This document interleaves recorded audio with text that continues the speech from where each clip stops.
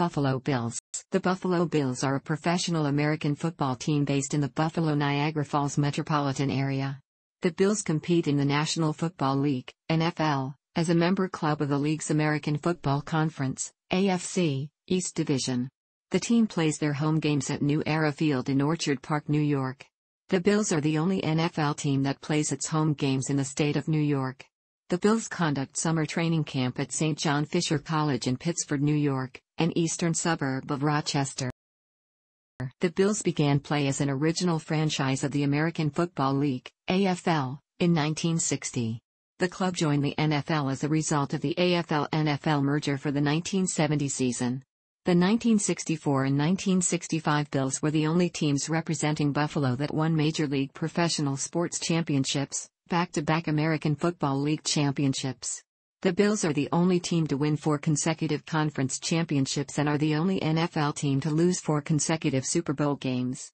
The team was owned by Ralph Wilson from the team's founding in 1960, until his death in 2014 at the age of 95. After his death, Wilson's estate reached an agreement to sell the team to Terry and Pegula, which was approved by the other NFL team owners on October 8, 2014. The Bills formerly possessed the longest active playoff drought in any of the 4 major professional sports in North America. They did not qualify to play in the NFL playoffs from 1999 until 2017 and were the last NFL team, and last team in the major North American professional sports leagues overall, to compete in the playoffs in the 21st century. The Bills began competitive play in 1960 as a charter member of the American Football League led by head coach Buster Ramsey and joined the NFL as part of the AFL-NFL merger in 1970. The Bills won 2 consecutive American Football League titles in 1964 and 1965, but the club has yet to win a league championship since. Once the AFL-NFL merger took effect, the Bills became the second NFL team to represent the city. They followed the Buffalo All-Americans, a charter member of the league. Buffalo had been left out of the league since the All-Americans, by that point renamed the Bisons, folded in 1929. The Bills were no less than the 3rd professional non-NFL team to compete in the city before the merger, following the Indians/Tigers of the early 1940s and an earlier team named the Bills, originally the Bisons, in the late 1940s in the All-America Football Conference, AAFC. In 1947 a contest was held to rename the Bisons, which was owned by James Burrell of the Frontier Oil Company. The winning entry suggested Bills, reflecting on the famous Western frontiersman, Buffalo Bill Cody. Carrying the Frontier theme further, the winning contestant offered the team was being supported by Frontier Oil and was opening a new frontier in sports in western New York. When Buffalo joined the new American Football League in 1960, the name of the city's earlier pro football entry was adopted. After being pushed to the brink of failure in the mid-1980s, the collapse of the United States Football League and a series of high draft picks allowed the Bills to rebuild into a perennial contender in the late 1980s through the mid-1990s, a period in which the team won 4 consecutive AFC championships. The team nevertheless lost all 4 subsequent Super Bowls, records in both categories that still stand. The rise of the division rival New England Patriots under Tom Brady, along with numerous failed attempts at rebuilding in the 2000s and 2010s, prevented the Bills from reaching the playoffs in 17 consecutive seasons between 2000 and 2016, a 17-year drought that was the longest active playoff drought in all major professional sports at the time. It was broken when the Bills secured a wildcard berth on December 31, 2017. On October 8, 2014, Buffalo Sabres owners Terry and Kim Pegula received unanimous approval to acquire the Bills during the NFL owners' meetings, becoming the second ownership group of the team after team founder Ralph Wilson. The Bills' uniforms in its first 2 seasons were based on those of the Detroit Lions at the time. The team's original colors were Honolulu blue, silver and white, and the helmets were silver with no striping. There was no logo on the helmet, which displayed the players' numbers on each side. In 1962, the standing red bison was designated as the logo and took its place on a white helmet. In 1962, the team's colors also changed to red, white, and blue.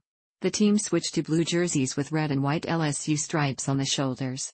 The helmets were white with a red center stripe. The jerseys again saw a change in 1964 when the shoulder stripes were replaced by a distinctive stripe pattern on the sleeves consisting of 4 stripes, 2 thicker inner stripes and 2 thinner outer stripes, all bordered by red piping. By 1965, red and blue center stripes were put on the helmets. The Bills introduced blue pants worn with the white jerseys in 1973, the last year of the standing buffalo helmet. The blue pants remained through 1985. The face mask on the helmet was blue from 1974 through 1986 before changing to white. The standing bison logo was replaced by a blue charging one with a red slanting stripe streaming from its horn. The newer emblem, which is still the primary one used by the franchise, was designed by aerospace designer Steven Wright in 1974.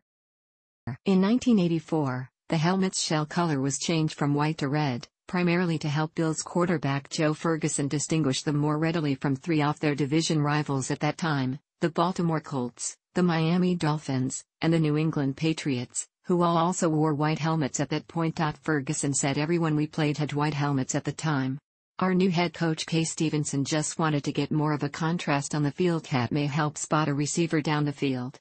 The Patriots now use a silver helmet, the Colts have since been realigned to the AFC South, and the New York Jets, who switched to green helmets after the 1977 season, have since switched back to white helmets. In 2002, under the direction of general manager Tom Donahoe, the Bills' uniforms went through radical changes. A darker shade of blue was introduced as the main jersey color, and nickel gray was introduced as an accent color. Both the blue and white jerseys featured red side panels. The white jerseys included a dark blue shoulder yoke and royal blue numbers. The helmet remained primarily red with one navy blue, two nickel, two royal blue, two white stripes, and white face mask. A new logo, a stylized B consisting of two bullets and a more detailed buffalo head on top, was proposed and had been released. It can be seen on a few baseball caps that were released for sale, but fan backlash led to the team retaining the running bison logo. The helmet logo adopted in 1974, a charging royal blue bison, with a red streak, white horn and eyeball, remained unchanged. In 2005, the Bills revived the standing bison helmet and uniform of the mid-1960s as a throwback uniform. The Bills usually wore the all-blue combination at home and the all-white combination on the road when not wearing the throwback uniforms. They stopped wearing blue on white after 2006, while the white on blue was not worn after 2007. For the 2011 season, the Bills unveiled the new uniform design, an updated rendition of the 1975-83 design. This change includes a return to the white helmets with charging buffalo logo, and a return to royal blue instead of navy. Buffalo sporadically wore white at home in the 1980s, but stopped doing so before their Super Bowl years. On November 6, 2011, against the New York Jets, the Bills wore white at home for the first time since 1986. Since 2011, the Bills have worn white for a home game either with their primary uniform or a throwback set. The Bills' uniform received minor alterations as part of the league's new uniform contract with Nike. The new Nike uniform was unveiled on April 3, 2012. On November 12, 2015, the Bills and the New York Jets became the first two teams to participate in the NFL's Color Rush uniform initiative, with Buffalo wearing an all-red combination for the first time in team history. A notable use of the Bills' uniforms outside of football was in the 2018 World Junior Ice Hockey Championships, when the United States men's national junior ice hockey team wore Bills-inspired uniforms in their outdoor game against Team Canada on December 29, 2017. The Bills have rivalries with their three AFC East opponents, and also have had occasional or historical rivalries with other teams such as the Baltimore/Indianapolis Colts, a former divisional rival, Kansas City Chiefs, Houston Oilers/Tennessee Titans, Cleveland Browns, and Dallas Cowboys. They also play an annual preseason game against the Detroit Lions. This is often considered Buffalo's most famous rivalry. Though the Bills and Dolphins both originated in the American Football League, the Dolphins did not start playing until 1966 as an expansion team while the Bills were one of the original 8 teams. The rivalry first gained prominence when the Dolphins won every matchup against the Bills in the 1970s for an NFL record 20 straight wins against a single opponent. Fortunes changed in the following decades with the rise of Jim Kelly as Buffalo's franchise quarterback, and though Kelly and Dolphins quarterback Dan Marino shared a competitive rivalry in the 1980s and 1990s, the Bills became dominant in the 1990s. Things have since cooled down after the retirements of Kelly and Marino and the rise of the Belichick/Brady-led Patriots, but Miami remains a fierce rival of the Bills, coming in second place in a recent poll of Buffalo's primary rival, and the two teams have typically been close to each other in win-loss records. Miami leads the overall series 60-47-1 as of 2017, but Buffalo has the advantage in the playoffs at 3-1, including a win in the 1992 AFC Championship game. The rivalry with the New England Patriots first started when both teams were original franchises in the American Football League prior to the NFL-AFL merger. After the rise of head coach Bill Belichick and quarterback Tom Brady in New England, the Patriots have dominated the AFC East, including the Bills. The Bills-Patriots rivalry in particular has become lopsided as the Patriots are 29-5 against the Bills since Belichick became head coach. This has led many fans and players in the 2000s and beyond to replace the Dolphins with the Patriots as Buffalo's most hated rival. Overall, the Patriots lead the series 72-43-1 as of 2017. The rivalry is also notable as numerous players, including Drew Bledsoe, Doug Flutie, Lawyer Milloy, Brandon Spikes, Scott Chandler, Chris Hogan, Mike Gillislee and Stephon Gilmore have played for both teams at some point in their careers. The Bills and Jets both represent the state of New York, though the Jets actually play their games in East Rutherford, New Jersey. The series started as the Bills and Jets were both original teams in the AFL. Though the rivalry represents the differences between New York City and upstate New York, it is not as intense as the Bills' rivalries with the Dolphins and Patriots, and the teams' fan bases either have begrudging respect or low-key annoyance for each other when not playing one another. Oftentimes the rivalry has become characterized by ugly games and shared mediocrity, but it has had a handful of competitive moments and briefly heated up when former Jets head coach Rex Ryan became head coach of the Bills for 2 seasons. Buffalo leads the series 61-54 as of 2017, including a playoff win in 1981. The Bills and Chiefs were also original teams in the AFL and have had a long history against each other, despite never being in the same division. This rivalry heated up recently as the Bills and Chiefs met in consecutive years from 2008 to 2015, and again in 2017. The teams have played 3 playoff games against each other, including the AFL Championship game that determined the AFL's, later AFC, representative in the first Super Bowl, with Kansas City winning and going on to face the Green Bay Packers in the Super Bowl. Buffalo currently leads the series 26-21-1. The Tennessee Titans, formerly the Houston Oilers, were another fellow rival from the AFL, sharing extended history with the Bills as well. The Oilers were a divisional rival before the NFL-AFL merger as part of the AFL East Division. Matchups were intense in the 1990s with quarterback Warren Moon leading the Oilers against Jim Kelly's Bills. Memorable playoff moments between the teams include the comeback, in which the Frank Reich-led Bills overcame a 35-3 deficit to stun the Oilers 41-38 in 1992, and the Music City Miracle, in which the now Titans scored on a near last-minute kickoff return with a controversial lateral pass to stun the Bills 22-16 in 1999. The Music City Miracle was notable for being Buffalo's last playoff appearance until 2017. The Titans currently lead the series 28-18. Though the two teams are in different divisions and did not start playing each other until after 1972, matchups between the Bills and the Cleveland Browns occasionally get heated up due to the proximity and similarity between the cities of Buffalo and Cleveland. Like the Bills-Jets rivalry, the Bills and Browns often share bad luck and have had their share of ugly games, including a 6-3 Browns win in which the winning quarterback only completed 2 of 17 passes. However, there have been other occasions when both teams have been competitive, such as in the 1980s and most recently in 2007 and 2014. The rivalry also gained heat when former Bills safety Dante Whitner was with the Browns.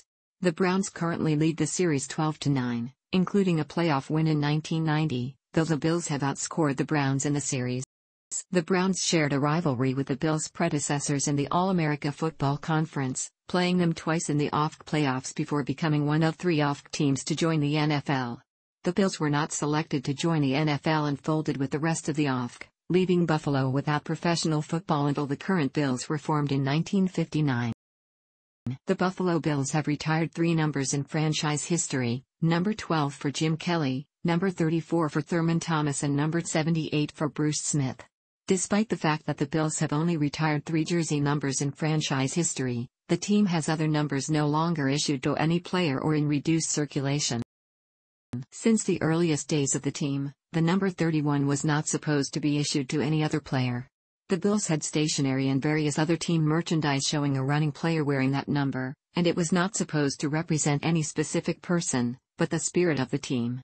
In the first 3 decades of the team's existence, the number 31 was only seen once, in 1969, when reserve running back Preston Riedel-Huber damaged his number 36 jersey during a game. Equipment manager Tony Marchite gave him the number 31 jersey to wear while repairing the number 36. The number 31 was not issued again until 1990 when first-round draft choice James J.D. Williams wore it for his first 2 seasons. It has since been returned to general circulation, with practice squad safety Dean Marlowe wearing the number in 2018.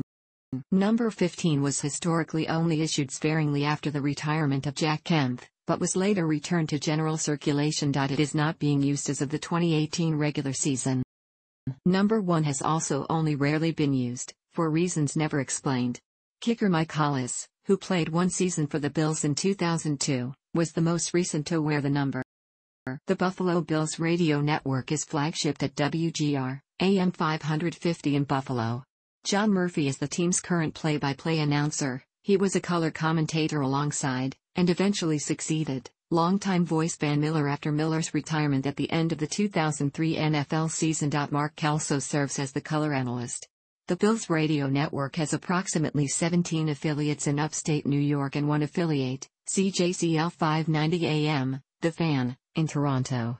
As of early 2012, it is composed mostly of WGR, Entercom's sister stations WCMF, 96.5 FM, and Rock AM 950 in Rochester, and a fleet of independent AM and FM stations across upstate New York from Jamestown east to Albany. Previous flagship Citadel Broadcasting was purchased by Cumulus Media, who in turn ceased carrying Bills games at the end of the 2011 season, leaving the network without affiliates in Syracuse, Binghamton, and Erie.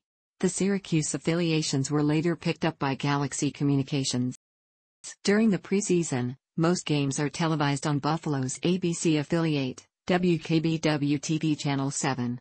In 2018, the team signed an agreement with Nexstar Media Group to carry Bills games across its network of stations in the region, which includes Jet TV in Erie, Rock TV in Rochester, Absur TV in Syracuse, Wooter in Utica, WETM TV in Elmira and Wived in Binghamton. Following the expiration of its contract with WKBW in 2019, the flagship station will become WiveB-TV. CBS analyst and former Bills special teams player Steve Tasker does color commentary on these games. The play-by-play position is rotated between his CBS partner Andrew Catalan and Rob Stone. Rock TV reporter Thad Brown is the sideline reporter. Since 2008, preseason games have been broadcast in high definition. Beginning in the 2016 season, as per a new rights deal which covers rights to the team as well as its sister NHL franchise, the Buffalo Sabres, most team-related programming, including studio programming and the Coach's Show, was relocated to MSG Western New York, a joint venture of MSG and the team ownership. Preseason games will continue to air in simulcast on WKBW. In the event regular season games are broadcast by ESPN, in accordance with the league's television policies, a local Buffalo station simulcasts the game. From 2014 to 2017, WKBW-TV held the broadcast rights to that contest, with the station having won back the rights to cable games after WBBZ-TV held their rights for 2012 and 2013. The Bills' official mascot is Billy Buffalo, an 8-foot-tall, anthropomorphic blue American bison who wears the jersey number BB. The Bills currently do not have cheerleaders. The Bills operated a cheerleading squad named the Buffalo Jills from 1967 to 1985. From 1986 to 2013, the Jills operated as an independent organization sponsored by various companies, most recently by Citadel Broadcasting. The Jills suspended operations prior to the 2014 season due to legal actions. The Bills and Jills are currently involved in a legal battle, in which the Jills allege they were employees, not independent contractors, and are seeking back pay. Complicating matters is that Citadel's buyer, Cumulus Media, declared bankruptcy and sought to discharge its remaining Bills-related debts in January 2018. The Bills are one of 6 teams in the NFL to designate an official marching band or drumline, the others being the Baltimore Ravens, Washington Redskins, New York Jets, Carolina Panthers and Seattle Seahawks. Since the last game of the 2013 season, this position has been served by the Stampede drumline, known outside of Buffalo as downbeat percussion. The Bills have also used the full marching bands from Attica High School, the University of Pittsburgh and Syracuse University at home games in recent years. The Bills have several theme songs associated with them. One is a variation of the Isley Brothers' hit Shout, recorded by Scott Kemper, which served as the Bills' official promotional song from 1987 through 1990s. It was officially replaced circa 2000 with The Power of the Bills, although Shout remains in use. The Bills' unofficial fight song, Go Bills, was penned by Bills head coach Marv Levy in the mid-1990s on a friendly wager with his players that he will write the song if the team won a particular game.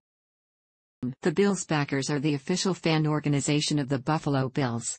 It has over 200 chapters across North America, Europe, and Oceania. Also notable is the Bills Mafia, a collection of Bills fans organized via Twitter beginning in 2010. The phrase Bills Mafia had by 2017 grown to unofficially represent the broad community surrounding and encompassing the team as a whole, and players who join the Bills often speak of joining the Bills Mafia. Outsiders often treat the Bills fan base in derogatory terms, especially since the 2010s, in part because of negative press coverage of select fans' wilder antics. Bills fans have been noted as much for their boisterous behavior as they have for their generosity. After the Bills received help in breaking their 17-year playoff drought on the last-minute Cincinnati Bengals victory, Bills fans crowdfunded the charities of Bengals players Andy Dalton and Tyler Boyd with tens of thousands of dollars as a gesture of thanks. The Bills are one of the favorite teams of ESPN announcer Chris Berman, who picked the Bills to reach the Super Bowl nearly every year in the 1990s. Berman often uses the catchphrase "No one circles the wagons like the Buffalo Bills." Berman gave the induction speech for Bills owner Ralph Wilson when Wilson was inducted into the Pro Football Hall of Fame in 2009. The Bills were also the favorite team of late NBC political commentator Tim Russert, a South Buffalo native, who often referred to the Bills on his Sunday morning talk show, Meet the Press. His son, Luke, is also a notable fan of the team. CNN's Wolf Blitzer, also a Buffalo native, has proclaimed he is also a fan, as has CBS Evening News lead anchor and Tonawanda native Jeff Glor.